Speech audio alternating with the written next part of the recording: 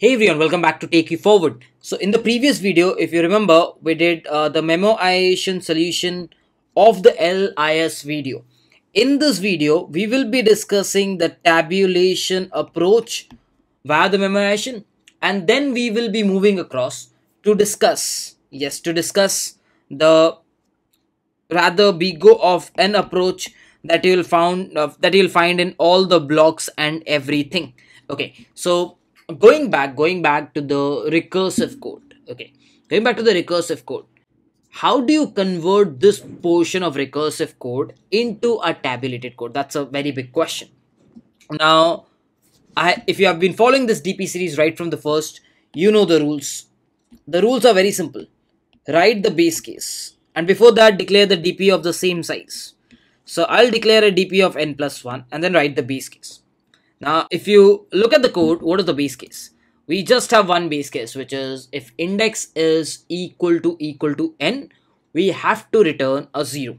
So since we are declaring a DP of size n and n plus 1 and assigning everything to 0, since everything is already assigned to 0, we don't need to specifically write for the base case. I hope that makes sense.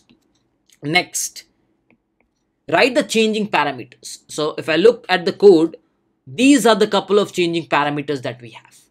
So write down the changing parameters in the opposite fashion. Strict rules, easy rules, which we have been following right from the start. So the index will be from n minus 1 to 0. The previous index will be from n minus 1 to minus 1. But here is a catch. If it's a previous index and it is an index, what is the definition of previous index? The previous index. So can a previous index be n minus 1 always? No. A previous index will always start from index minus 1 because it cannot be beyond index or index itself. The name itself is previous index. So this is how you can have these kind of things. Next is copy the recurrence. As simple as it can get. Copy the recurrence and make sure you follow the coordinate shift that I taught you.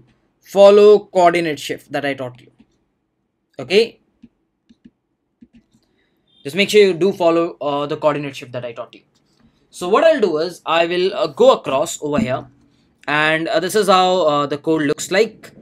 And over here what I'll do is I'll do a 0, and this is the index which I'll start from n minus 1, index greater than equal to 0, index minus minus, and I'll have the previous index right starting from index minus 1 till previous index greater than equal to minus 1 and previous index minus minus. Perfect. And now what I'll do is I will simply take this portion and I'll copy paste over here. Once I've taken this, now what I will do is I will be like, okay, let's convert this into a DP. So remember, whenever you convert it into a DP, the coordinate shift has to be done. So the second parameter will always have plus 1 because if you remember, we stored the second parameter in plus 1 state. Over here, this is the first parameter, it is as it is, and the second parameter goes into the plus 1 state. Perfect. So we moved the second parameter into the plus 1 state. Over here, this will go off. Over here, this will be DP of 0, and instead of minus 1, it will be a plus 1 state. So you just do a plus 1. Once you have done this, and if you try running this, you will see that this is indeed giving you the correct answer. No, it did not. Why? Because you are at n minus 1 and you're doing an index plus 1. So make sure this is declared for n plus 1 because n means you don't have an nth row. So just make sure you have this. So as you see, it is giving time limit exceeded because we missed a greater than equal to over here. Nevertheless, this would have greater than equal to over there. And this should be running fine. Perfect. So that's how you can convert this into a simple sorted tabulated code. Now if you're following my DP lectures right from the start, you know the space optimization technique. Yes. Whenever you see something like index plus 1, what comes to your brain? Yes. Space optimization. So what you'll do is you will just space optimize this because in order to compute index, you're just requiring the next row. Just the next row. So please space optimize this by saying next row and you can also declare a current row of n plus 1. If you don't understand this, it's not my fault, because you're watching the DPCs right from the between. This playlist is an extension, so please make sure go back and watch all the videos, because this trick I've been teaching right from the first day. So next and current. At all the index, make it current. At all the index plus 1, just make it next. That's the rule. At all the index plus 1, just make it next. And once you've completed the entire row, just do just do next equal to cur. Right at the end of the day, you can return cur or next, because both of them will be same, and that's what you return. So in this way, what I have done is I have converted this code into something which is, if I show you, the time complexity is still big O of n square, but the space complexity has been boiled down to n into 2. Now, is this the best solution? No. The best solution uses a weird method, tabulation method. Like, I personally feel if you know this, you know this. Otherwise, you cannot intuitively write it. That is what I feel. So, it's a tabulation method that you have to learn. It's a different way. So, let's take a quick example and try to understand the tabulation method. So, 5, 4, 11, 1, 16, 8. Okay. Let's take this array. Okay. And now what I'll declare is, I'll declare a DP of size n. That is what I'll declare. I'll try to declare a DP of size n. Where DP of I signifies the longest increasing subsequence that ends at index I. Remember this. DP of I signifies the longest increasing subsequence that ends at index I. For an example, if I ask you, what is the longest increasing subsequence that ends with 5? You'll be like, the length is 1 definitely, because before 5, I cannot have any 1. Similarly, if I ask you, what is the longest common subsequence, longest increasing subsequence that ends at 4? Again, 5 cannot be a part of it. So you'll again say the length is 1. Similarly, if I ask you, what is the longest increasing subsequence that ends at 11?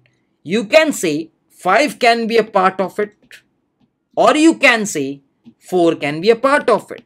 Both of them can be a part of it. So I can say it can have a length of 2, because either 5, 11, either 4, 11. It can still have a length of 2, right? Next, you go to 1. Can I have a longest increasing subsequence, any one before 1? 5 cannot be before 1, 4 cannot be before 1, 11 cannot be before 1. So the longest increasing subsequence will be of length 1 again. 16. For 16, I can say I can have 1 before 16. So that's one of the ways. I can say I can have 4 before 16. That's one of the ways. I can say I can have 5 before 16. That's one of the ways. I can definitely say I can have 5 and 11 before 16. So these are the 4, there can be a lot of other ways as well, like 4, 16, you can figure out.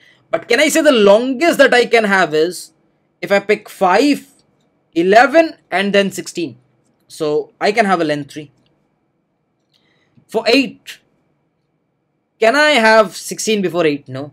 Can I have 1 before 8? Yes. So 1 and 8 can be together. Can I have 11 and 8? No. Can I have 4 and 8? Yes.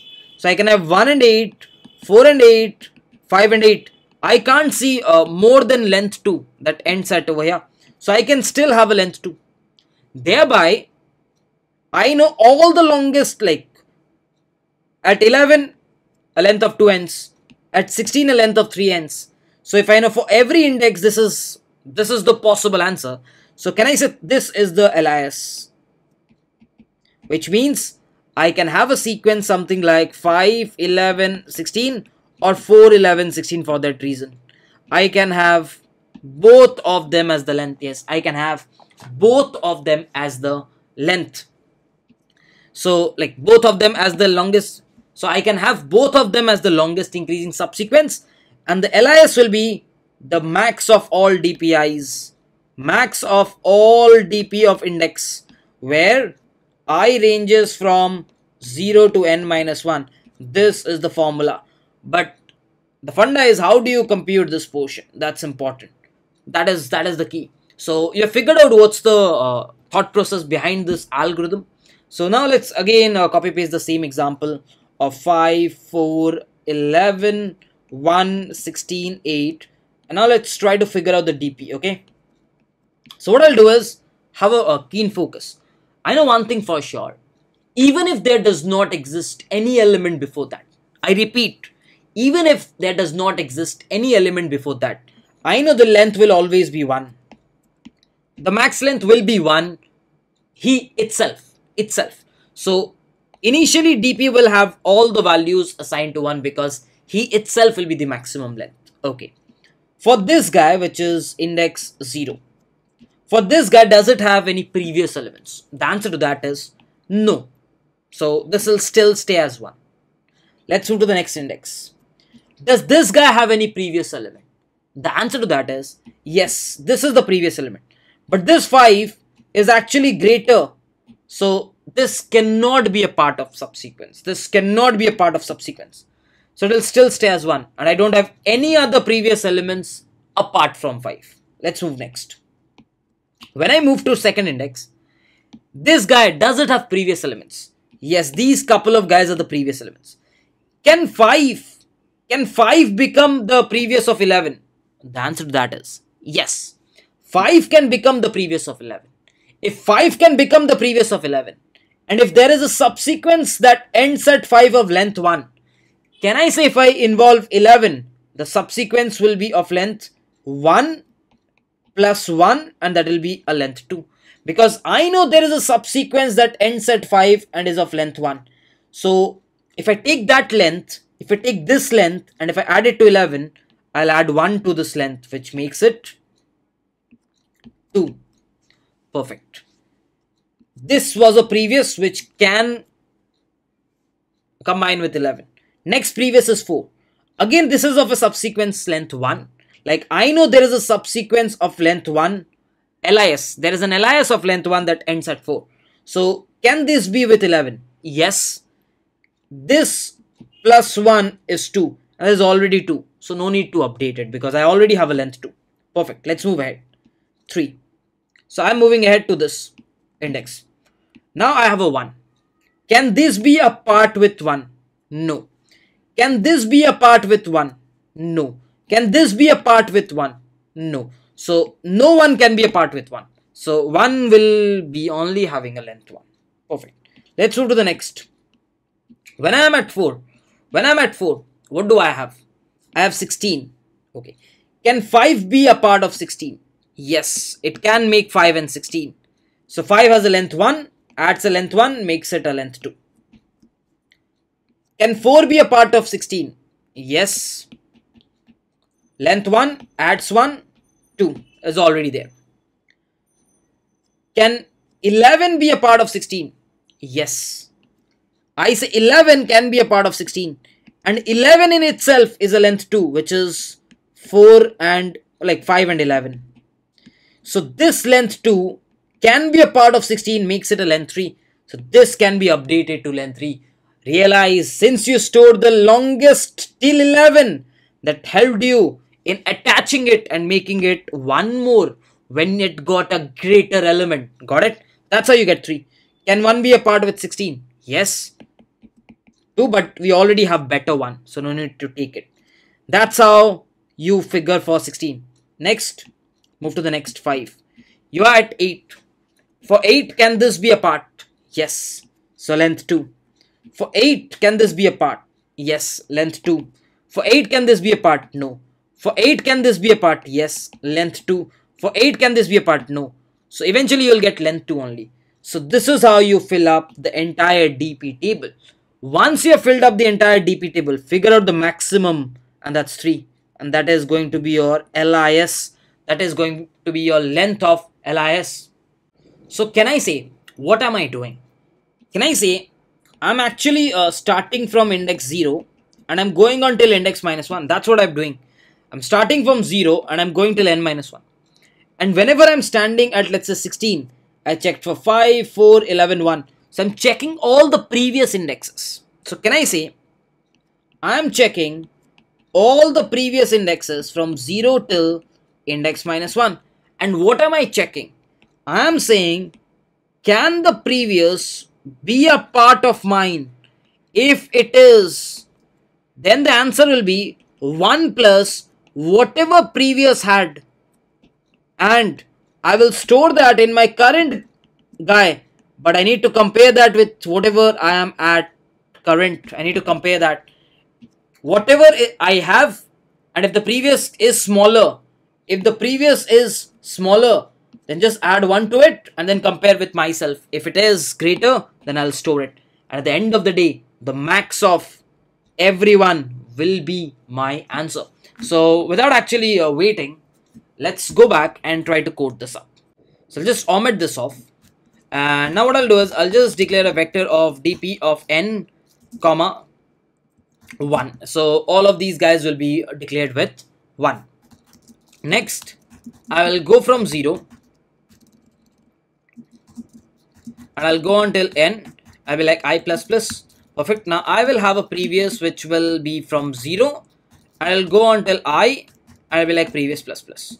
Perfect. Now can I say if array of previous is lesser than array of I? Can I say dp of I will be max of dp of whatever is there plus dp of previous? As simple as it can get. And once this dp of I is computed, can I store the max of all of them? I can. So really I can store a max equal to 1 because I know that's the maximal answer. Max of maxi comma whenever all the dp of I is computed, and then I can return the maximum. That's how this particular algorithm will be, and it's a very straightforward one. So yeah, again, why dp? Because you're storing the previous states. That's how you can easily do this LIS. Now if I ask you the time complexity, again if I submit this, you will see it will be giving you a TLE, because the time complexity is still n square. Yeah, if I talk about the time complexity, it is still big O of n square, but the space complexity has now boiled down to big O of n. Now this solution will be required if you want to trace back the LIS. If you want to trace back the LIS, this solution will be required. So it's time that we now trace back the LIS. Okay, now we will be learning how to print the LIS. That's very important. So let's learn how to print the LIS. So till now we have understood how to figure out the length of the LIS. But what if someone comes up and says, hey, can you print me the LIS? Can you actually print the LIS? We can. What if we apply some backtrack? Can we print it? We can. So the backtrack that we will do is, as of now we were creating a DP array. If you remember well, we were creating a DP array and we were initially saying everyone to be 1, right? Now let's create one backtrack array, another array. Okay, you can call whatever you can, like, just name it as hash or something like this. So let's create one more array. Okay, and make sure everyone is assigned whatever index you have. Make sure everyone is assigned the index himself. So this hash will say, this hash array will say who was the previous index to it. You'll understand. Like for an example, over here 5, it does not have any previous, so it will have 1, and it will say this 5 ends at, like, before 5 we had 5 itself, so no 1. Fine. When we reach at 4, it will still be 1, and this 5 cannot be a part of it. It cannot be a part of it. So let's keep it as 1, and this will also be staying as 1. Now whenever we are at 11, what we do is we take 5, the value is 1, we add 1 and we update it to 2. Is that what we do? Definitely we update it to 2. Now remember, this 5 got before 11, thereby this was updated to 2. So can you say 11, before you there was 5? So at 11, can you say before 11 there was this index 0? So please store index 0. So hash will say before 11 there was an index 5. Perfect, you have told it, right? Now let's move. So we are at 11, it was 2. Now we are at 4. 4 had 1, so 1 plus 1 would have been 2. You can update it or you cannot. It's still the same value. Perfect. Next you go to 1. 1 says this cannot be, this cannot be, this cannot be. So it still stays as 1. Next, you go to 16. It says that 5 can be a possible answer. So 1 plus 1 will give it 2. So this guy will be 2. So please update it 2. So what I'm saying is for the 16, before this there was 5. So let's update this to index 0. Perfect. Next, this is 4. 1 plus 1 would have been 2, which is already there. Next, we have an 11. It can also be a part. So this is 2. 2 plus 1 would have been 3. Perfect. Why don't you update it to 3? And if this guy is coming before 16, there is an index 2. So index 2 will be updated. Amazing. 1 cannot be an answer because 1 means 1 plus 1 is 2 and we already have a 3. So 1 cannot be an answer. Let's move to the next. We have 18. 5, can it be an answer? Yes. If I'm taking 5 as an, sorry, this was 168, not 18, my bad. Yeah. So for 8, can 5 be an answer? Yes. 1 plus 1. So thereby, this becomes index 0. Can 4 be an answer? No, because we have already updated this to 2 while we were doing it 5. Can 4 be an answer? 1 plus 1, 2, same. 11, no. 1 plus 1, 2, 16, no. So apparently, your hash array is storing something like this. And the maximum value you got was at this index 4. So you start at index 4, take up that value 16. Next, you go to the previous index and you can easily get by hash, which is 2. So you go to 2. So at the second index, you see a value 0. So you go to 0. At 0, you see 0 itself. So you stop. So apparently index 4 has 16. Index 2 has 11. Index 0 has 5. So if you reverse it, it's 5, 11, 16, which is your answer. In this way, you can easily get your answer.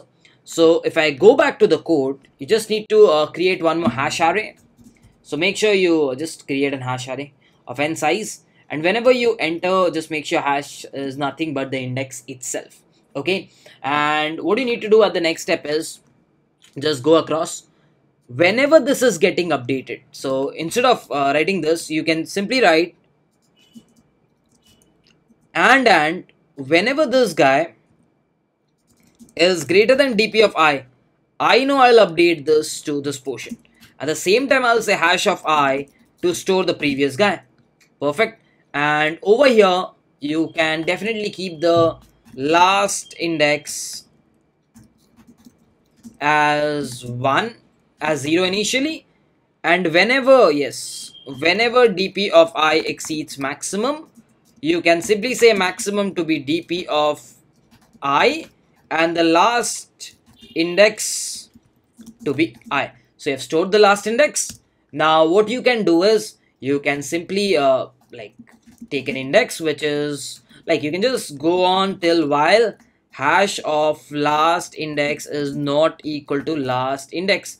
In this way, you can just bump up, and over here probably you can say int lis, and this is the length, right? And lis of 0 will be nothing but array of last index. That's the last guy. And over here, what you can do is you can say last index to bump up to hash of last index, and you can say lis of you can probably keep an index equal to 0, index equal to 1, because the first index has been done. So index equal to whatever is at the last index. You can easily take it and you can just do an index plus plus every time you have taken it. So in this way, you can easily plug in the values. But remember, if you do this, you will have everything in the reverse order. So the better way to do this is you can create a vector, right? That's the easier way. And you can say temp dot push back initially array of last index, and you can just keep on pushing temp dot push back array of last index, and you can just at the end of the day you can say reverse temp dot begin of temp dot end. That's what you can easily do it, right? And if I just show you by taking a very small custom case which we were till now solving, 5, 4, 11, 1, 16, 8, and if I just run this, you will see Okay, we haven't printed it, by the way, so please print it as well. So if you print it, you will see that the answer is coming absolutely perfect. So we see that we are getting our LIS as well as the length of the longest increasing subsequence. So you just need to backtrack by storing a hash, and you can just backtrack and you will get your answer. So this is how you can easily print the LIS as well. So guys, what will be the time complexity? This is big O of n square, and this will be the length of the LIS. Whatever is the length of the LIS, that will be the backtracking time. So guys, I hope you have understood the tabulation code, the space optimization code, then the algorithmic code, and then the printing of LIS. So just in case you did, please make sure you like this video. And if you're new to this channel, please do consider subscribing to us. And yeah, with this, I'll be wrapping up this video. Let's meet in the next video where we will be solving LIS using binary search. Till then, bye-bye, take care.